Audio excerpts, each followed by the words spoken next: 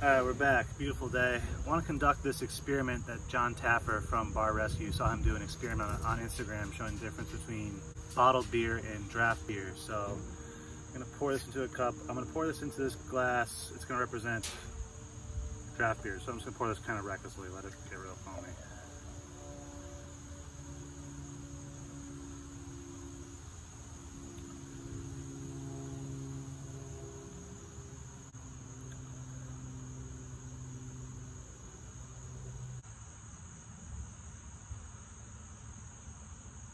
Okay, so this side is the draft beer, or beer that's poured into a cup, obviously. So this side, do it a lot smoother.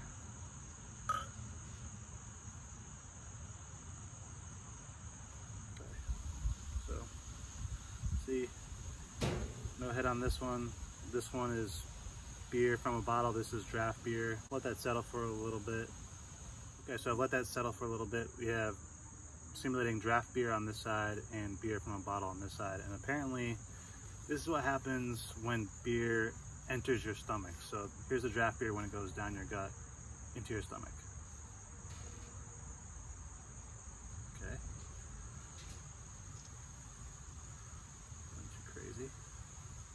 All right, a little foam action, but not too crazy. Now let's see. This is the bottled beer. This is what happens when it enters your stomach. Oh, shit.